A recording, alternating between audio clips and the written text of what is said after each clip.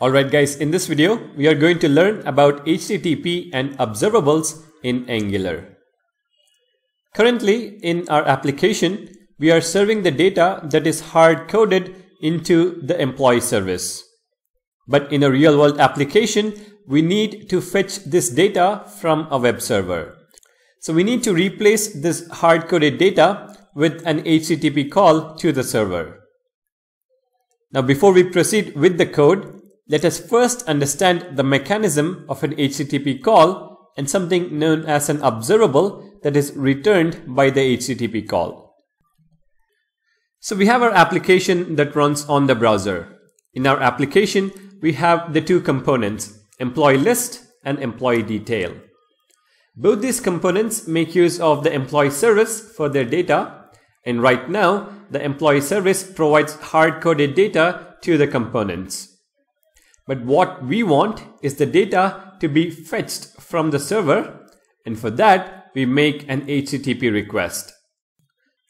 The HTTP GET request will hit a web API or a web service which will fetch the data from a database and send it back as an HTTP response.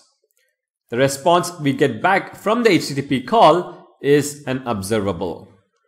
Now the employee service needs to cast this observable into an array of employees and then return the same to the employee list and employee detail components. So the HTTP mechanism is just two steps. First step, send the HTTP request.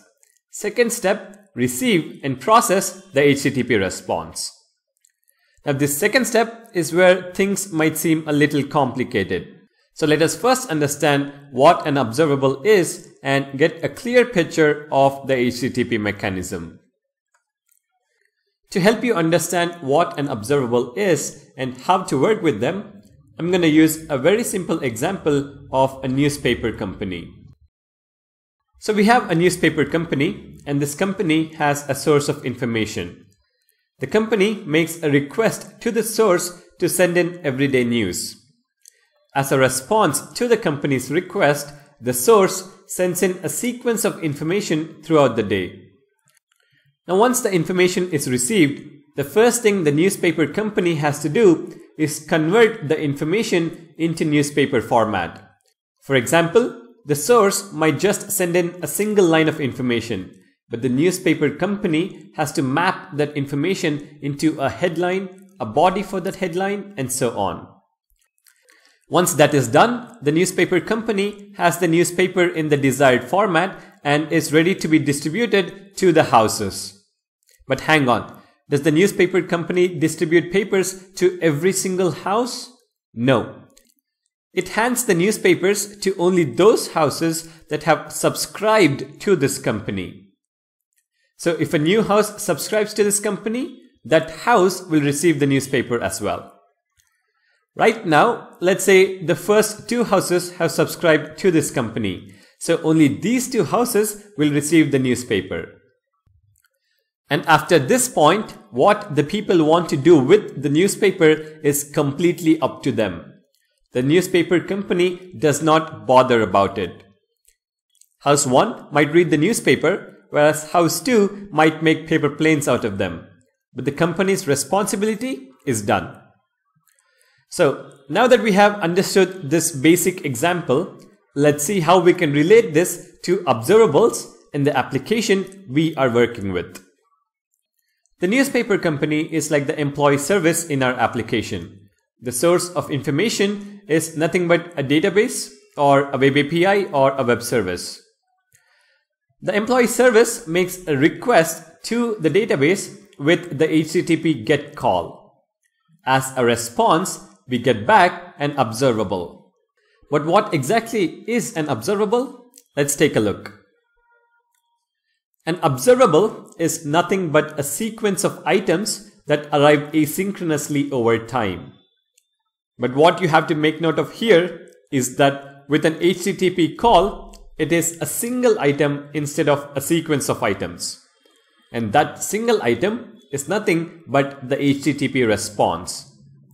So in the context of HTTP mechanism in Angular, an observable is nothing but the HTTP response that arrives asynchronously. Back in our application, after we make a GET request, we receive an HTTP response as an observable.